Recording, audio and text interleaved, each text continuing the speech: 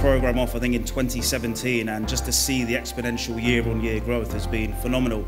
And also representation from more and more worldwide banks across other continents. It's a truly remarkable feat. What you're going to see tonight is some remarkable innovation. You're going to see some amazing submissions from banks, and obviously everything that warranted the commendation.